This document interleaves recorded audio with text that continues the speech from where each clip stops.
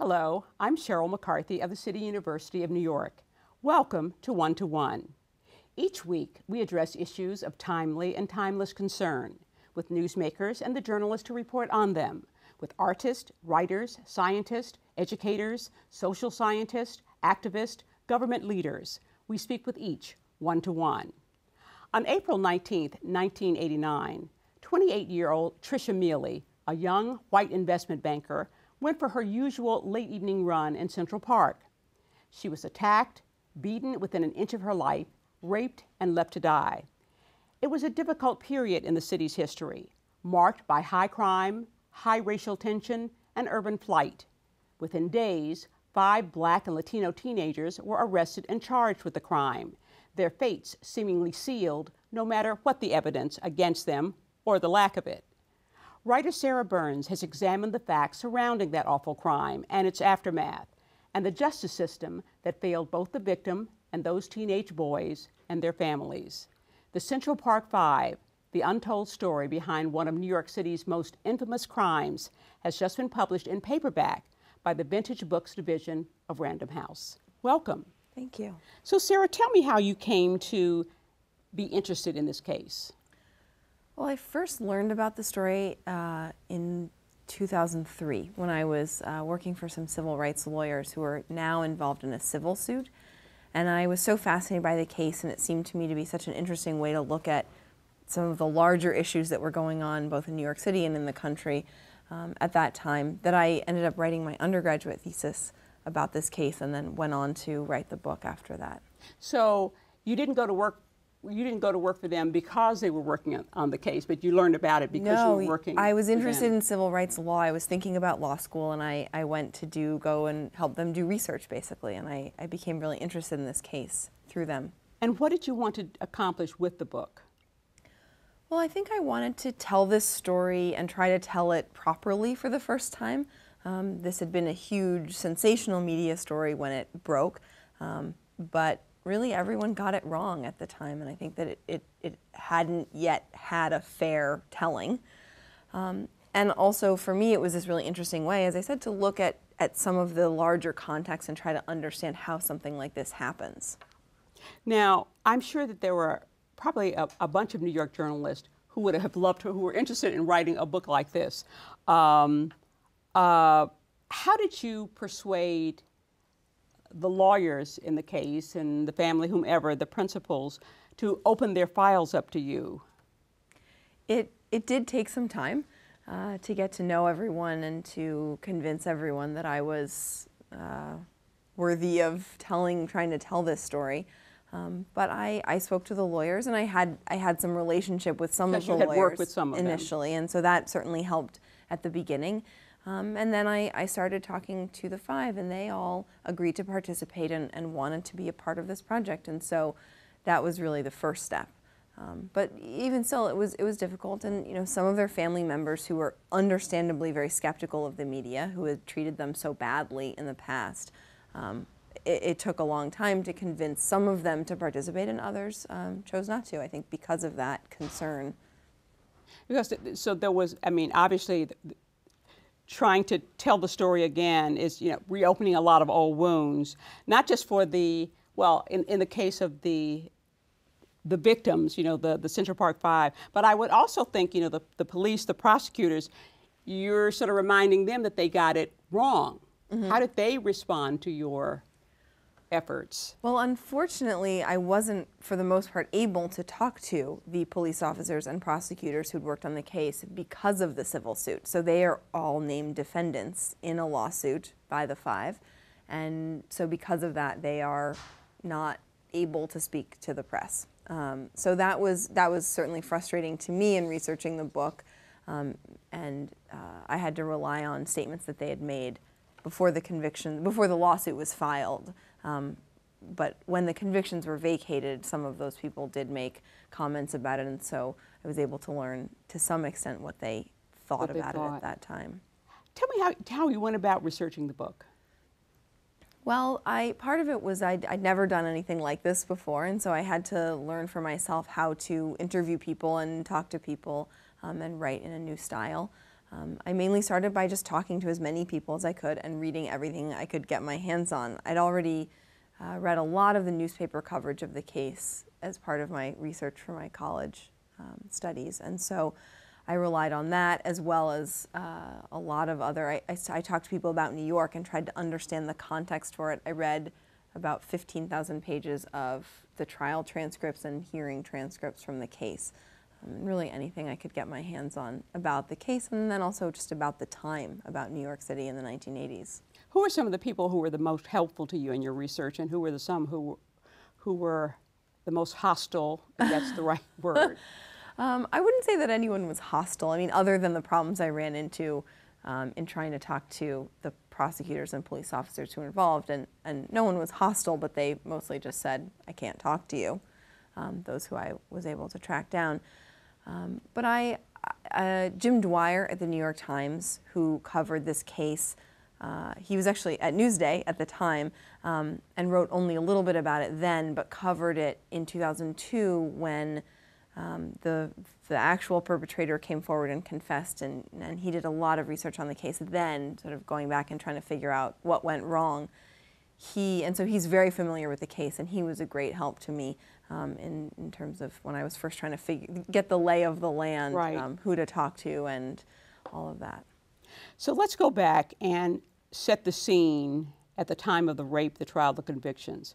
What was New York City like in 1989? I mean, what were the factors that you feel contributed to what happened?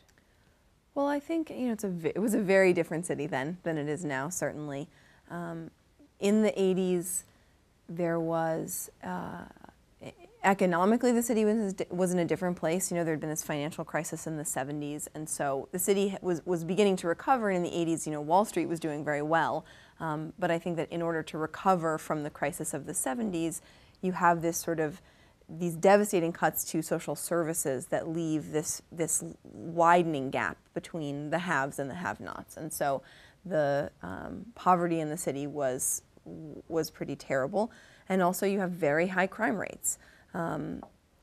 You also have a crack epidemic that begins in the mid-80s, which increases people's fear and also crime, likely. Those things are probably linked. And so you get this time when people are afraid, and it feels like a dangerous place. It's also dirty in a different way. I mean, there's a grit to the city. Every subway car is covered with graffiti. I mean, people who are here then, I think, will remember it looking and feeling like a very different place. And then on top of that, you have this series of violent incidents that have ratcheted up racial tensions in the city. And so there's not only this divide between classes, but certainly between races as well. You get things like Bernie Getz, the subway vigilante, a middle-aged white man who shoots 4 black teenagers who are sort of hassling him on the subway. And he's celebrated as a hero by a lot of people in the city, the subway vigilante. And you have this series of incidents of police sort of brutality, essentially, with black victims. Eleanor Bumpers is killed by the police as she's being evicted from her home. And there's a number of cases like that. And then you get these cases of white mobs attacking black men and killing them in Howard Beach and later in Bensonhurst. And so the city is just in turmoil, I would say. You write that immediately after the rape, a narrative developed that would eventually override everything else, including most of the evidence. What was the narrative? Well, it really came from the police, and they picked these kids up, some of them right outside of the park, as they were in the park that night, and some of them there were a lot of kids. There were many kids in the park, the 5 among them. And so the police picked them up some of them right away and within days, and interrogated them and got these statements within a couple of days. And so they presented this information to the media very quickly as essentially that they had already solved the case. And so they said, this is what happened. And they gave these, timelines of what had happened in the park, and they really laid it all out.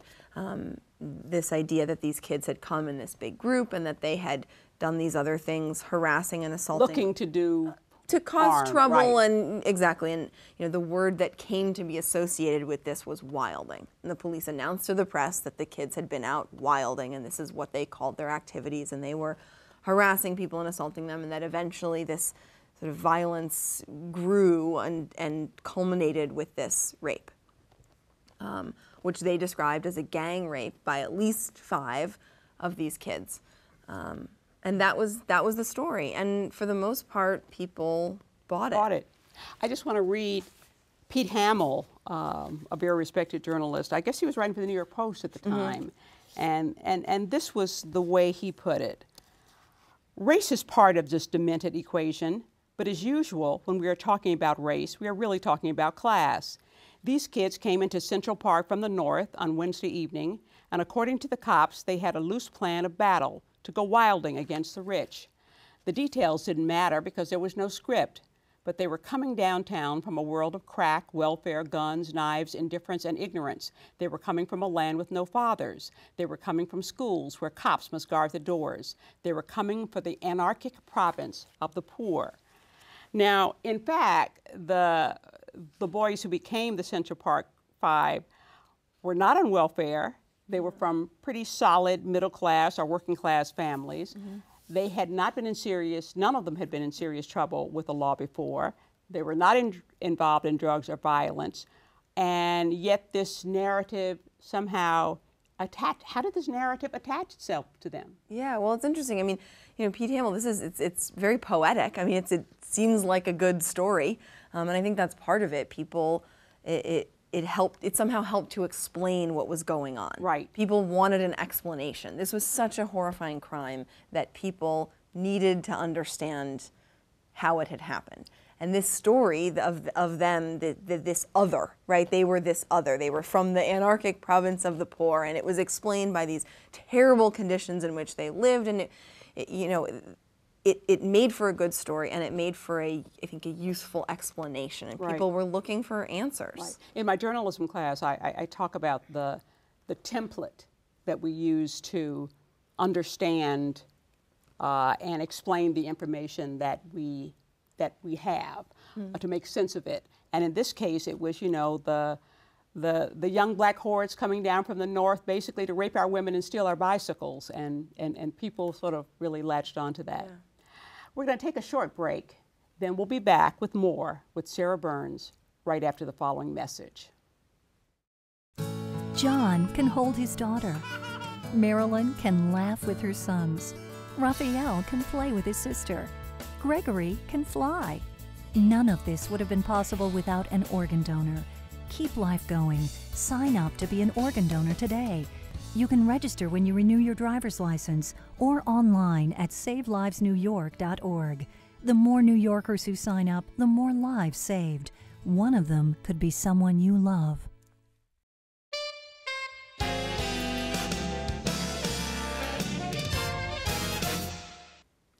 Welcome back to One to One. I'm Sheryl McCarthy of the City University of New York, and I'm talking with Sarah Burns, author of The Central Park 5, the untold story behind one of New York City's most infamous crimes. It's just been published in paperback by the Vintage Books Division of Random House. In fact, at the time of the rape, the police already had information that suggested or should have suggested that a serial rapist was at large, and doing this around the vicinity where this particular rape took place.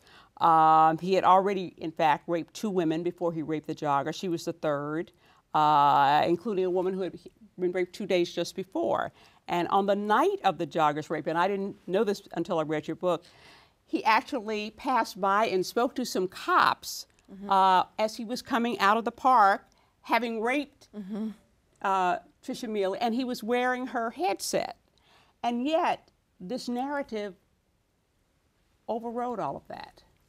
Yeah, it was such a powerful narrative, and people believed it. People wanted to believe it. I think it was easy to believe. And so they really latched onto it and stuck with it. I think there was a kind of tunnel vision on the part of the police and the prosecutors. And so there wasn't really room for them to consider these other possibilities. Right. And so As you said, there's a woman who's raped just 2 days earlier in the northern part of Central Park, not far at all from where Trisha Miley was attacked. And you have these similarities, and that victim was able to provide a description that led a police officer investigating that case to discover the name Matias Reyes. And so I think they could have found him then. They could have prevented these other rapes that he committed after the Central Park jogger, but they weren't looking for him because they were so convinced that this version of the story, that these kids had gang raped this woman, they were so sure that that was the story that they didn't look elsewhere. So you had this media frenzy that followed the rape. Words and images, very derogatory and inflammatory, wilding, wolf pack, animals. Where did, I've often wondered where the term wilding came from, because we'd never heard it before, the Central Park jogger case. And do you have a theory of where it came from? Well, it's somewhat of a mystery, really. It did come from this case. I mean, that was where people really first heard it used in this way. And it came from the police. The police announced to the press that this is what the kids had called their activities. But they all say that they didn't know this word and they hadn't said it. And it wasn't, yeah, these kids, it wasn't a part of their vocabulary. And so, I think it came from some kind of misunderstanding. There's one version of that story, and I don't have any proof that this is what it was, but there's a version of it in which some of the kids were singing the song Wild Thing by Tone Loc that was popular at the time, and the police misheard that and interpreted it as wilding. Another is just a sort of related word, more like wildin', which has a different meaning. It's sort of does not connote violence in the same way, but that maybe that word somehow became interpreted as wilding. But whatever it was sort of somehow lost in translation, and you get the police announcing to everyone that this is what it was called, and now it's splashed across the front pages of the newspapers. And I sort of thought of it as, part of this whole narrative thing is not only do they come from the north, but they are different from us, their morals are different, and they speak a different language, and they have these different rituals, and one of the things they do is this wilding thing that we don't know anything about, but it's because of who they are and where they come from.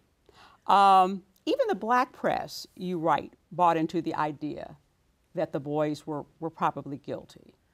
Well, there was, the Amsterdam News and the City Sun in particular, Harlem papers, definitely treated the case very differently. I mean, the coverage was not at all the same as what you were seeing in the mainstream daily city papers. But even there, where they were certainly questioning this version of the case, and there was a completely different sense of what had happened there, including sometimes an emphasis on very alternative theories of the case, like it was her boyfriend and these things that didn't have any facts to back them up either. But even then, there was sometimes coverage in there that suggested asking the same kind of question, well, why did they do it and where can the blame be placed other than on them? But the implication there is that they did do it, but we need to try to explain and perhaps why. It's the racist society with all of its implications exactly. that created them. Right, but in the end, no one really got it right. I mean, there was this spot sort of in between all of these versions of the story, which was they didn't actually do it, and no one really found that spot. The most damning evidence against the boys, what seemed to confirm the narrative, was their confessions, which were coerced. Talk about that. Well, they brought in these very experienced, seasoned detectives, the Manhattan North Homicide Squad, to help investigate the case. They believed that the victim would die, and so this was handled as if it could become a homicide. And these detectives are very good at getting confessions. It's what they do, and they are talented at it. And so they approached these kids and worked very hard to get confessions from them, and it worked, despite the fact that they hadn't actually committed the crime. They used the tactics that they are trained to use. It's essentially a version of a good cop, bad cop that we know from TV shows. But it's really bad cop, good cop. They say, they tell you how much trouble you're in. This is how bad it is. They convince you that you are going away for the rest of your life. And we've got the goods on you. We've got the evidence. goods. We've got people in the other room telling us that you did it, that you were the ringleader. We have evidence. I mean, in one case, they told a story to one of the these guys, Yusef Salam, that that they'd found his fingerprints on her pants. Which was not true. Which was not true. There were no fingerprints, and they certainly wouldn't have been his. And they basically convince you that you are in the deepest kind of trouble. And then they give you what seems like a way out. So as irrational as it is to suggest that you had done something you hadn't done, in that situation where you are terrified and convinced that you are about to be sent to prison, never go home, never see your family again, that this is actually a good idea. And they all believe that they could be witnesses and that they were just helping out, that they were going to, be able to give testimony against someone else. Oh, that guy said I did it? Well, I didn't do it, but I was there and I saw him do it. Right. And I can help you put him away. Right. And they all sort of naively believe that that's what would happen. And they also were detained for a long time, so there was an element of fatigue. If you're there for a long time, you're hungry. The threatening language. Some of them were kept from their parents. Some of them who were underage were kept from their parents, who might have said, stop talking or whatever. And again, you said the cops held out the promise that if they would just confess to something that they would release, they'd be able to go home. In some cases, even planted some of the actual facts from the crime in the boys' minds, so that they could say, yeah, that's what it was like, or that's what I did. Were their Miranda rights violated? Could one say that? No, I don't think so. I mean, I think they were all read their rights, but I think there's a way of introducing those rights as a kind of, this is just a formality that we have to get through, and of doing it when you don't know that you're in trouble yet.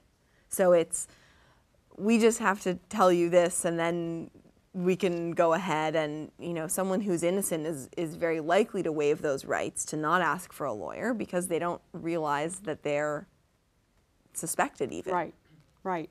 I think most New Yorkers were also under the impression that the physical evidence against the boys was strong, but that, in fact, was not the case. Right. This was the early days of DNA testing. It was a fairly new technology and much less sophisticated than it is today, but they did find a semen sample on the jogger and on an article of her clothing. And initially it was a very weak sample, and so it would have been difficult to make a match, but it was enough of a sample to definitively rule out the 5. But the way that it was initially presented, sort of in the media coming from the prosecution, was that it was inconclusive, because had there been a match, they couldn't have made a conclusive match. And so I think that was not a very accurate way to present that So it wasn't really information. inconclusive. It was not a match. It was not a match. Not That was clear, and they actually later found another sample, which was definitely not a even match. more clearly proved that there was no match. But that was at least initially presented as if it were sort of not a real test, even though it had shown from very early on that there was no match. And there were also some hairs that were found on a couple of the teenagers that were claimed to be consistent with the jogger's jogger's hair. And those were even presented at trial as being consistent with. Right. And this is one of these sort of, the technology wasn't there to make a true match. There's no such thing at that time as a match with hair. They weren't doing DNA tests, they were just looking at it. And so it really wasn't a very strong form of evidence, and it turned out years later when they went back and tested those hairs that they were not a match. But the DNA evidence that they had at the time showed that the semen that they found on her did not come from any of the joggers, did not come from her boyfriend, and did not come from any of the 5. There actually was a match to her boyfriend on an article of her clothing that was explained clearly, but there was, other than that, there was a single sample. One person, not a group, and it didn't match any of the kids, not only the 5, but some of the other kids who had been in the park with them were also tested, and it didn't match any of them. You mentioned two Newsday columnists, Carol Akers and Jim Dwyer, at Newsday at the time, and they were my colleagues at the time who doubted the evidence. I have to say that I didn't at the time. I mean, I wrote two pieces for Newsday about it. One was the early days, a profile of a couple of boys, which found that they were kind of middle class. I think somebody's grandmother took him to church every Sunday, and he played in a church band. They were basically from solid middle class homes. And then after the first conviction, I wrote a column, I assumed, well, they're convicted, they did it, sort of asking, how come nobody's conscience stepped in the course of this crime? But I have to say that in my case as well, and I did not actually cover the trial per se, but it was the confessions again that convinced me. It was sort of like, why would they tell on each other if it didn't, and they all point the fingers at if it wasn't true? So I think that was what, I'm happy to know that a couple of my colleagues, saw through that. And it makes me question why I didn't, but. Well, I think they were very convincing, those statements.